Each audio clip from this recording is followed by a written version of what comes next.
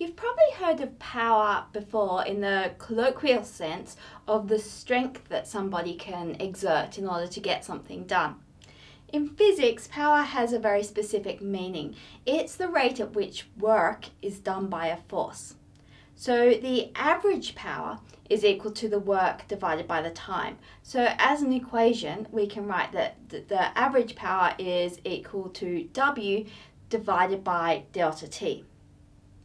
We can also calculate the instantaneous power of something, and this is given by dW dt. Now the units for power are the watt. This is named after James Watt, who worked on steam engines, and he managed to improve the rate at which steam engines can do work. So the watt has symbol W, a capital W, and it's equivalent to joules per second. Now, you've possibly seen power before in relationship to electric circuits.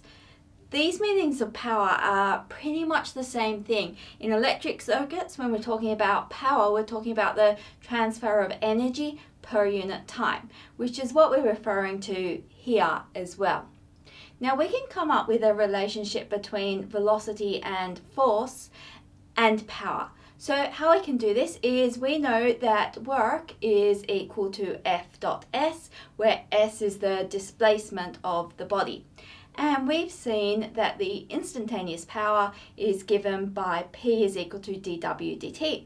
So putting our expression for work into our expression for power, we've got that power is equal to d dt of F dot S. Now, as long as we assume that our force is not varying with time, we can write this derivative as the power is equal to F dot ds dt. Now, you've seen ds dt before. When we were learning about velocity, you saw that velocity was the derivative of the displacement. So that's what ds dt is. ds dt is equal to v. So we can replace that ds dt with v, and we get that the power is equal to F dot v. So let's have a look at an example of how we can use this now. So the question is, at a certain instant, the speed of a block is 3.0 meters per second to the right. Two constant forces act on the block, F1 with a magnitude of 2.0 newtons to the left, and F2 with a magnitude of 4.0 newtons directed 60 degrees above the horizontal and to the right. What is the power due to each of these forces? What is the net power? Is the net power changing? Okay, so first of all, we need to work out the power due to force 1. So the power due to force 1 is going to be F1 dot V.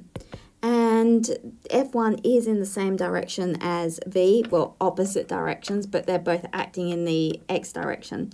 And the magnitude of F1, we're told, is 2 newtons. So this is minus 2 newtons because it's in the negative direction, and V is in the positive direction, and 3, so that's meters per second. So when we take the dot product of those, we end up with minus 6.0 watts. The power of the second one is given by F2 dot V, and in this case there is an angle between force 2 and V, so this is written as F2V cos 60, because 60 degrees the angle in this case. So this is equal to 4 times 3 times cos 60. Cos of 60 is a half, so this is equal to 6 watts. Now the net power we just get by summing the powers. So this is equal to minus 6 plus 6, so that's equal to 0. So the net power is 0. We don't have a net transfer of energy with time. Now it asks us, is the net power changing? Now if we wanted to change the power, we'd need to change these expressions here. So in that case, we'd need to change the speed. So to change P net, need to change V, because we're told in the question that these are constant forces. So the forces aren't changing with time. So the only way to change the power is to change the speed.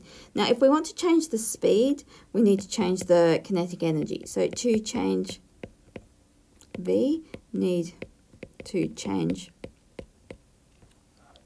Okay, to do K, then we need to do work. We know that we need to do work on the block. Net work. But if we are to transfer energy to the block, then the power needs to be positive, or negative would be transferring energy away from the block. But as the power is 0, the energy is not changing with time. So this tells us V does not change, and hence P does not change. So another way that we could think about this, we've considered the energy here. We could also look, well, what's the net force acting on the block? So we've got 2 newtons from F1 going this way.